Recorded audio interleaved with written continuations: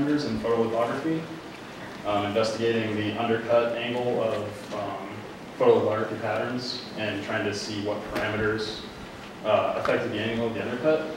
Unfortunately, about 3 weeks ago, 2.5 weeks ago, I was informed by my employer that I was no longer allowed to present my presentation here.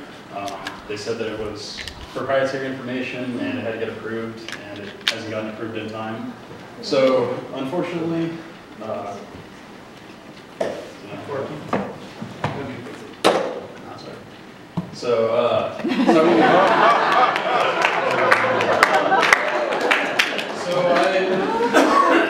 So since I can't talk about this project that I worked on, I did do further work with Dr. Qualls last year, so instead I'll be going over that. I worked on a liquid armor system using colloidal shear thickening fluid to increase the ballistic characteristics of Kevlar. So here's a quick little outline. So I'm going to go over why it's important, or why is what I did significant. What is a shear thickening fluid? A quick introduction to Kevlar. The processing I did, the results that I gathered, and acknowledgements.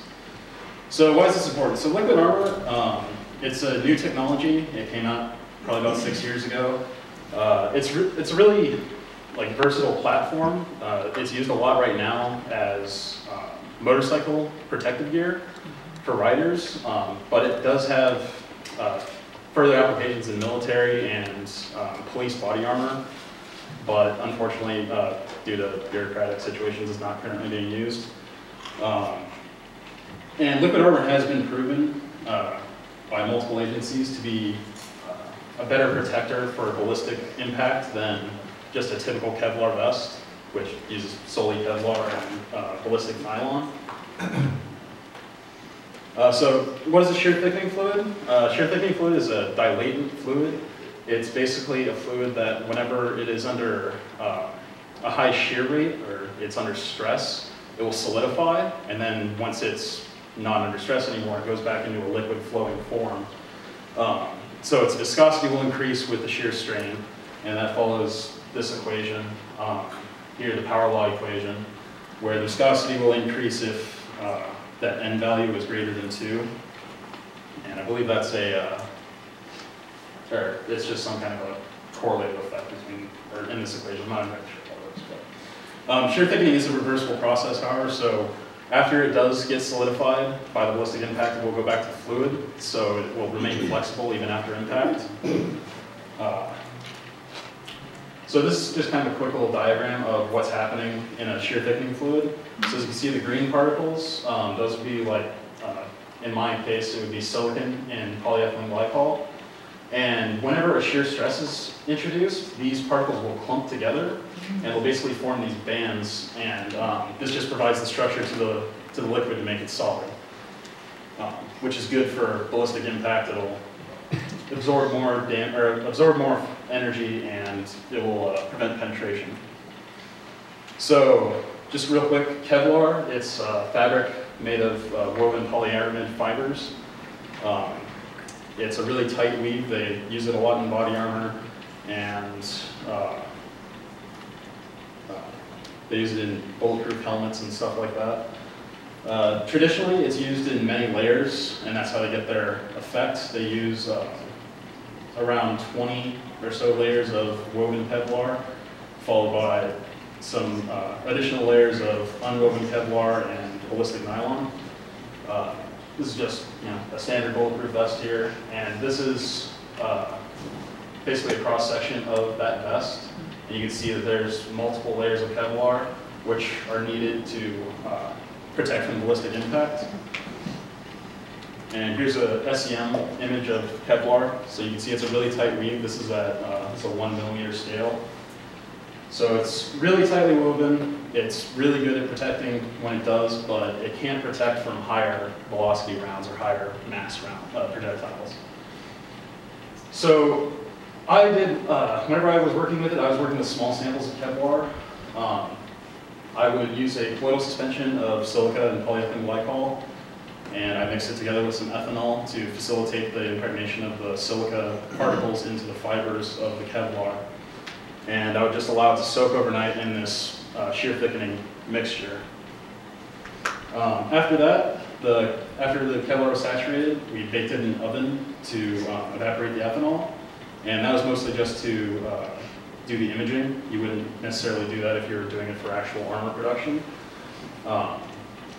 And then after they were dried, we cut them into smaller squares so they would fit onto the SEM chuck, and we used SEM to capture the magnified images of the samples. So this is a sample of Kevlar that was impregnated with 2 milliliters of shear thickening fluid. This is at the 1 millimeter scale. You can see that there's the crystal formation on the surface of the Kevlar. And this is probably a good thing. We're not 100% sure about exactly the implications of this. This is at 120x, and in this corner, it's kind of hard to see with the projector, but you can see that there are some silica particles that are actually like coating the fibers.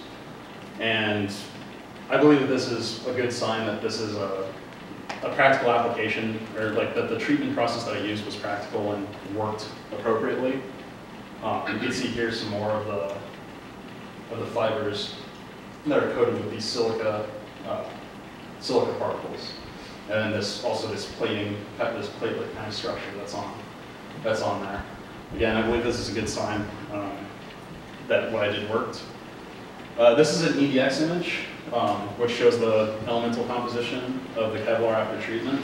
You can see that there is a lot of silica, which you would expect since it's a silica-based colloidal suspension, and then also a lot of carbon and oxygen, which is what polyethylene glycol is made of, as well as Kevlar.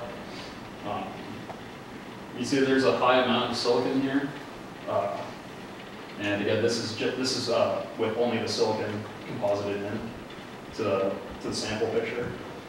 So like I said, I believe that I succeeded in properly treating the Kevlar for its protection, or for its purposes that we were doing anyway. So this is just kind of a quick little overview of how ballistic protection is basically quantified. Armor is rated based on a protection level. It's determined by the government, and they use a V50 test, which is they take a projectile of known mass and then they fire it at 50% of what the velocity would be if it were coming out of a handgun or some other projectile launcher. And they take a lot of measurements. They use these two equations to determine how effective the armor is at stopping a projectile and how much energy it absorbs and things like that. But unfortunately, we probably couldn't have gotten clearance to do any type of high velocity ballistic test or high mass ballistic test. So instead, we used a BB gun.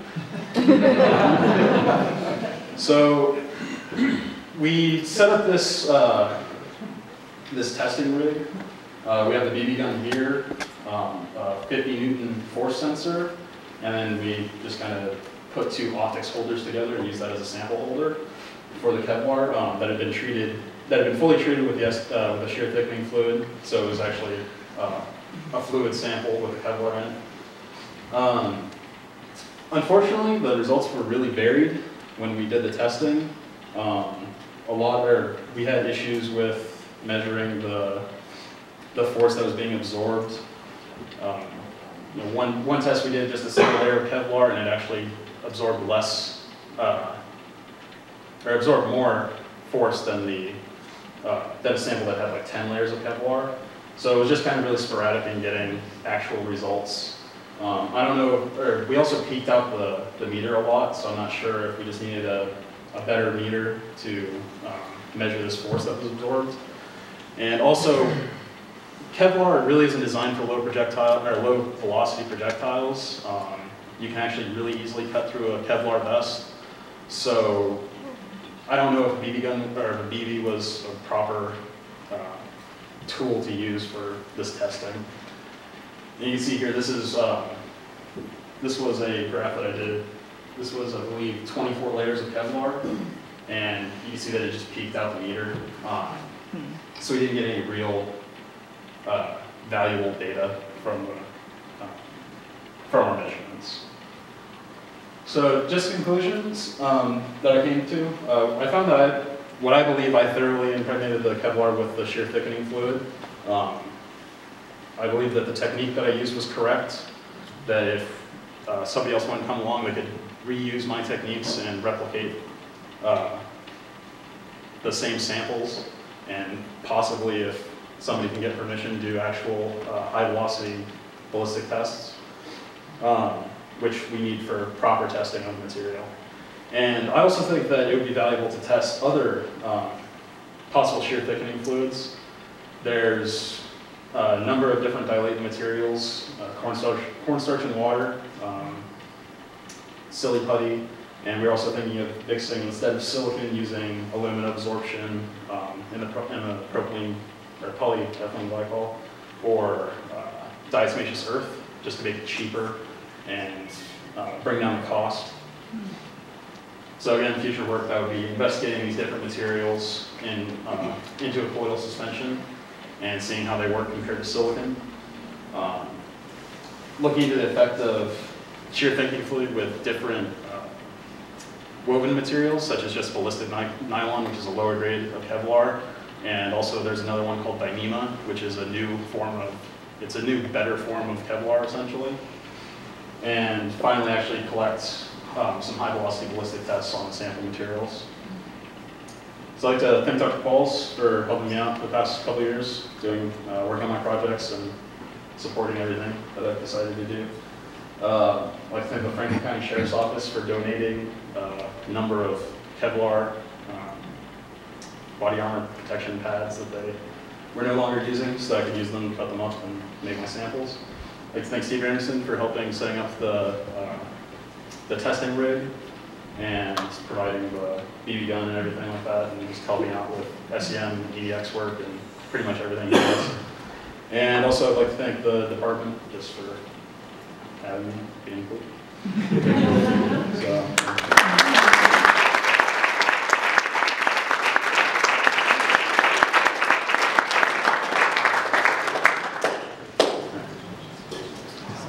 To my knowledge, Kevlar vests only can take one shot because then the fibers will be torn. With using this, we'll be able to take more rounds and higher caliber bullets.